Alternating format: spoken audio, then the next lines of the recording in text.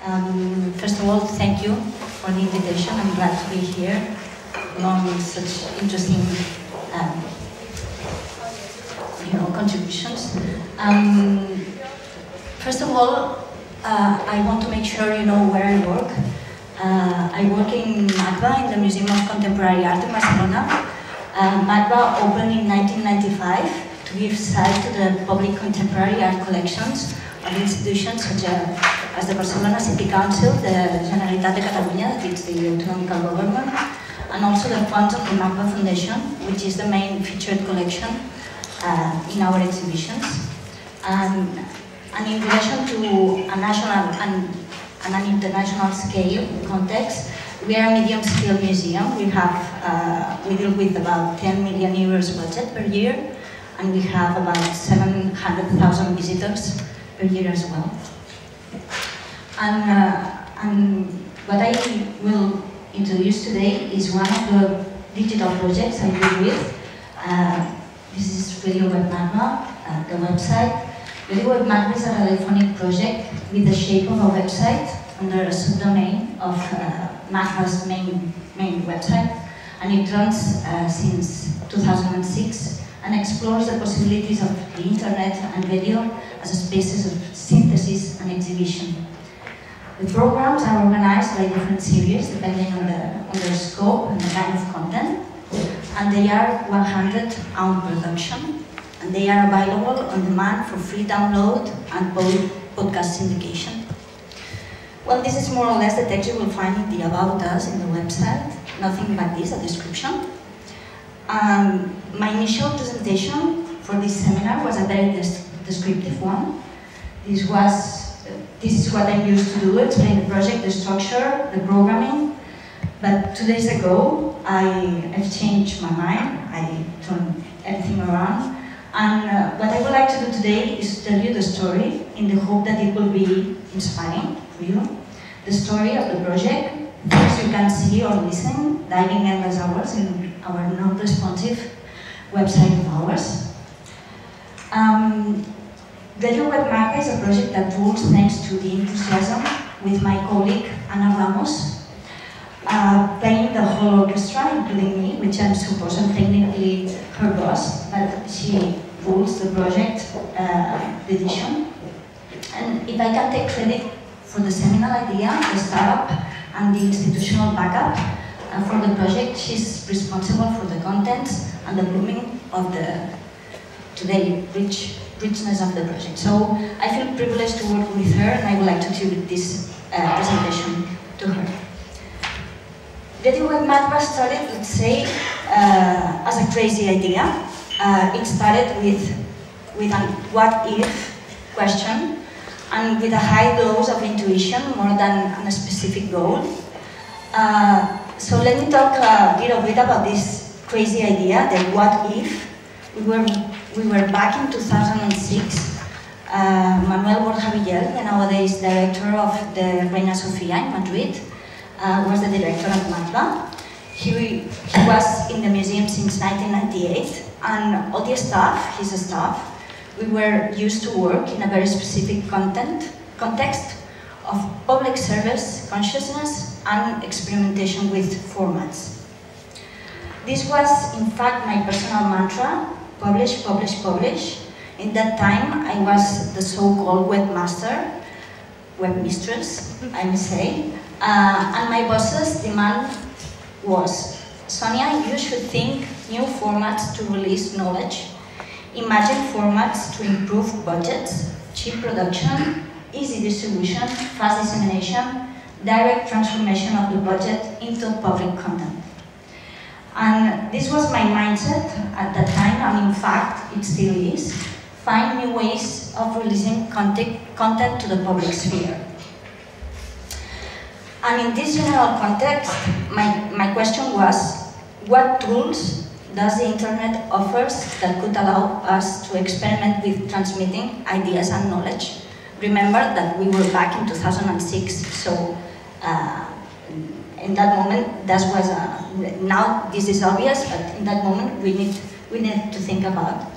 And what would happen if we tried a different way of bringing our web visitors the content that the museum constantly produces. What happens when we introduce orality in a traditional visual display technology as a museum is? And these reflections were in the social context when radio was in crisis. Everybody spoke about the end of the radio with the internet, the end of the live broadcasting, the beginning of the play and demand idea. So again, I guess I made a kind of a match. What if we take advantage of this crisis? What if we introduce sound in a predominant visual beast as a museum is, taking advantage of this idea of play and demand? The radio format, an accessible, familiar, radiophonic format that would allow users to access this content whenever they feel like, on demand, something that is consumed in a different way. We consume text and written stuff. Something that implies a different scope on content. Something that needs to be conceived in a different format.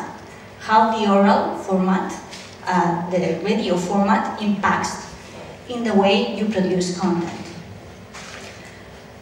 Back then, I was taking note on what some FM stations were already doing on their websites and some exclusively online radio stations, like projects like the BPS1 or the YFMU, and of course the Ubu Web project. And with this in mind, I got the okay of my bosses and the director, and I set up a little team with a sound technician and a curator that worked like the interviewer to start with the experiment. We started without any extra budget resource, but the general amount for the website projects, that in that time was about 30,000 euros per year. This means the whole thing: development, content production, text, translations, images, whatever. And we set up a very simple website, an ugly one, I should say, and begin experimenting with small radio capsules in a very high compressed MP3 format. We gave shape to the Sònia series, that it was a magazine program consisting in interviews with artists and curators, short sound pieces, and the sound of people and activities at the museum. And we released this program about 2 or 3 times per week. And this page was pretty crazy and unsustainable for the team. I was alone myself with the whole project, not only the radio, but the main website and the other digital projects I was dealing with. But the statistics soon proved that there were somebody at the other end. We had a small community of listeners. And what was for sure is that even in that moment we just had one line of programs, the Sònia one. We were already thinking that Radio Web MACBA was a potential broader platform. In 2008 we had a little more budget, and Ana Ramos came on board. She's a former journalist and has a very strong background in sound and music. She rules the independent label Alco with Blog de Cisneros. So with her we started developing the idea of a broader platform, and once we had seen the creative potential of the project, our aim was to go beyond simply broadcasting and documenting the present continuous of the museum. And we began to develop other formats that were equally interesting but not necessarily related to the day-to-day running in the museum. This was the beginning of the second era of Radio Web MACBA. Since then, we've released more than 400 podcasts produced in several languages, many of them in English, organized in 5 main lines of programs. 2 of them are close related to the activity of the museum, and the other 3 are more specific in topics focusing on exploration of sound art, radiophonic and experimental music.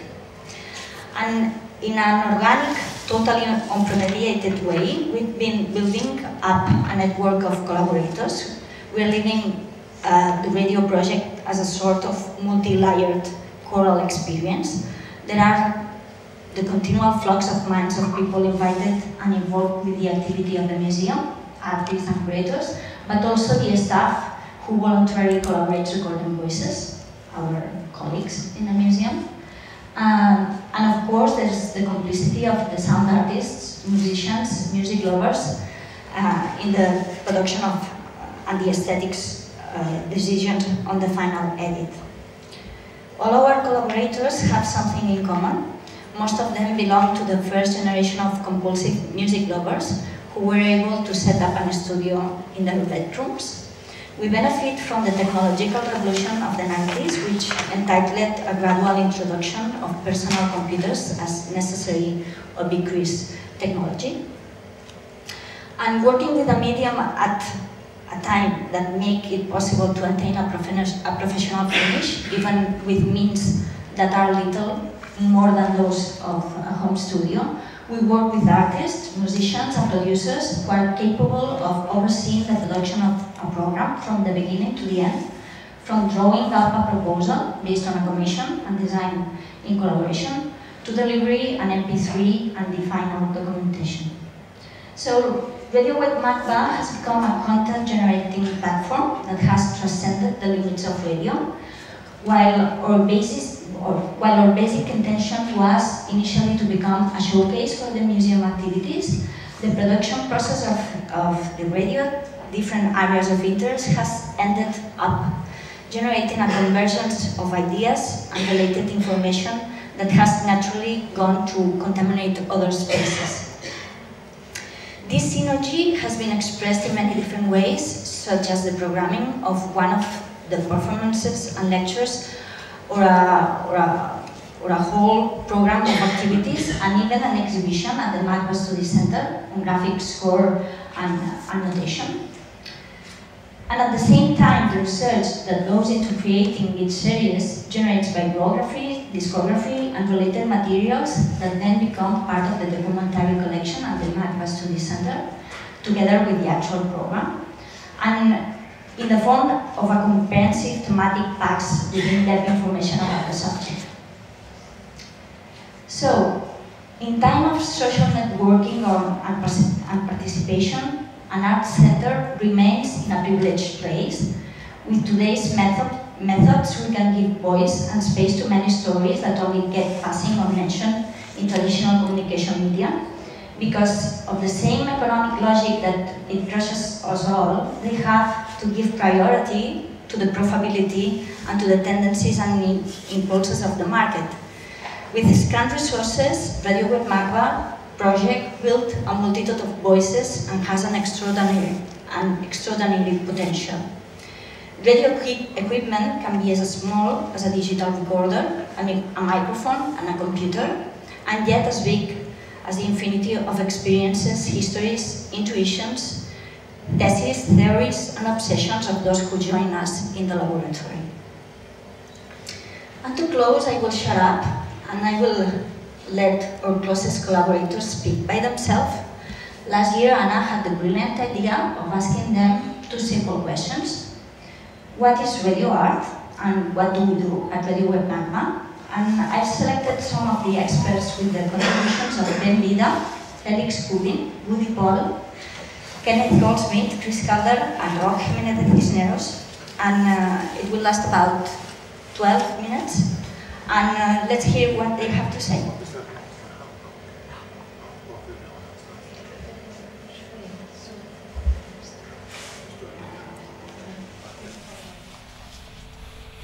What is radio?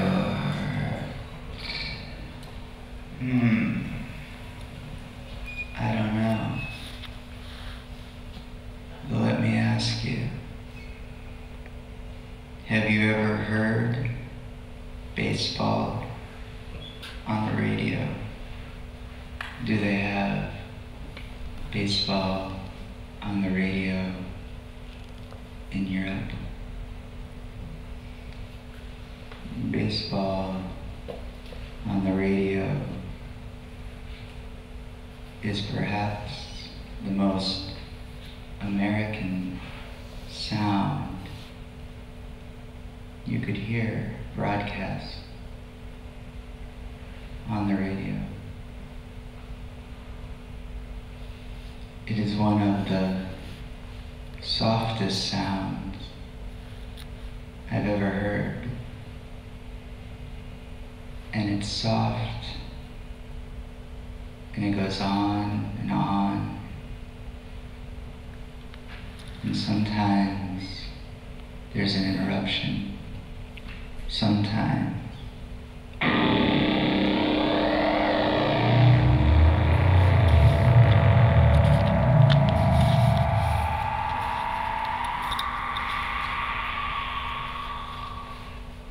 there's an interruption. With baseball on the radio, the images just form in your head.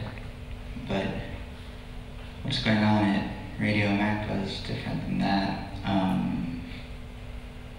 Because it's not just sound, but it's sound and text. And it's this coupling of sound and text that creates a different proposition. I don't think of what's going on at Radio MACBA as radio art as much as radio by artists. It's a place to demonstrate ideas and a place to reveal process and research and study. And it's a way of opening up a composer or an artist's studio. And by sharing what's going on in each individual studio, a platform is created that anyone can access. And this is a way that an international community of like-minded composers and artists can communicate and trade information and inspire one another. Good morning. This is Felix Kubi. I thought I'd answer your questions just after waking up because then my brain is not working, so I'm not intellectual. What are we doing? How can you ask me such a philosophical question in the morning? Well, you didn't, but it's morning. What are we doing? We are surviving, aren't we? Yeah. What is radio art? That is a difficult question, but I think that radio art is something on its own, something that is not theater, because in the beginning radio play was nothing else than theater. People even had the costumes on when they were recording. And it's also not just literature or spoken word. In the 60s there was a guy called Knilly, I think, a very polemic, well, intelligent guy who demanded the totales Schallspiel, the total, noise spiel. That should include everything. So every noise, everything that creates sound should become part of radio art. Not just the voice that was predominant in the 50s, but every sound. So every sound was a voice. So every noise is a voice, and that is radio art, transmitted by waves through the ether, riding the ether. This is the Greenhouse speaking, and I'm currently in Sao Paulo, in Brazil. I believe that radio art is a bit like publishing books, and I would like to quote one of my old friends, Flint Jameson, who's very fond of publishing new books and printing books and all these things. And he said something interesting. He said that the painting first became really interesting when photography came in, because then it lost its ability to or its what do you call it, responsibility somehow, and that deliberated the painting, so to speak. I believe we could talk about book publishing now, because I believe that book publishing is today also very interesting, because now we have the internet. So the book is now also a media which is free. It has lost its responsibility, and I believe it is the exact same thing with radio art. I think that radio art is art done with radio in a time where radio have lost its responsibility. So what is MACBA doing? MACBA is spending a lot of money, of Spanish people's money, but it also does public service. And the radio programs that is done from MACBA is also a public service in a time where no public service agencies such as National Radio, National this and that, takes the responsibility to present new and innovative ideas on subjects, both in music and art or in philosophy or whatever, what have you. But basically, nobody takes that responsibility through what we used to call public service organizations in Europe. And therefore, I believe that is basically what MACBA has taken over. MACBA now does its public service, but it's of course not a national public service, it is a wider public service in that respect. What is radio art? Radio art is the idea of driving listeners away, making them turn off the radio. What are we doing? We are taking advantage of the idea that we don't have to please anyone. Radio offers so many freedoms, which so few take advantage of.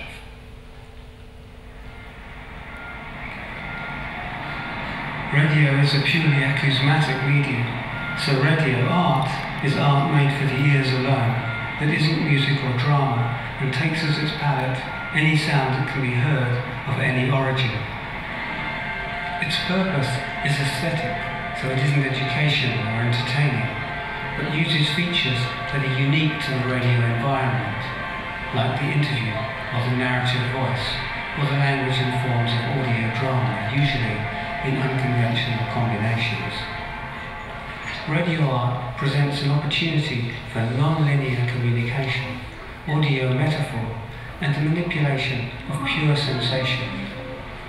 Audio forms that have no other home are in their natural element on the radio, which can be understood in part as a laboratory in which new associative and effective forms can be evolved.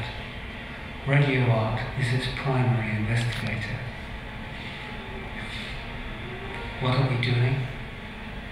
Creating a free university of the air, making a contribution to a universal library, building an archive of audio documentation that charts current thinking and innovative practice in ear-based, non-narrative aesthetic forms.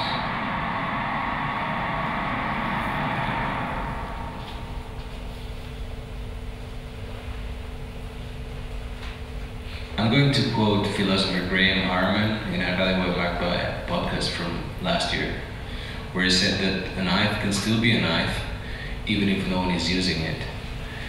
Even if I'm using it, it's something different from my use of it because I'm not using all aspects of it. Its being as a knife cannot be totally the same as the fact that I'm using it as a knife in this way, here and now. Which basically means that we can never really exhaust all the qualities of the objects we interact with. And yet, because we humans are pretty dumb, we tend to think precisely the opposite. We have very limited lists of qualities for every object we use. And that applies to radio too. Not just radio receivers, but radio as a tradition and as a medium. And I think, sadly, we're too used to this idea of radio as a very narrow thing, somewhere in between news broadcasting and music and sports and general entertainment. But it's actually very easy to break with those limits. You know, to use a very cliche and obvious analogy, if a urinal can become a fountain, then a radio station surely can be much more than commercial mainstream radio, which I guess it's kind of stating the obvious in this room, because everybody probably knows that already. But I think that also applies to radio art, so-called radio art, whatever that is. I think the danger is to build very rigid limits for that object as well. If we do that, then we're screwed, because this thing that should be about provocation and introspection and psychedelia and research and this kind of naive idea of freedom suddenly becomes very constrained and very boring. And I think that's an important lesson to take from Graham Harman and the knife, you know. Thank you.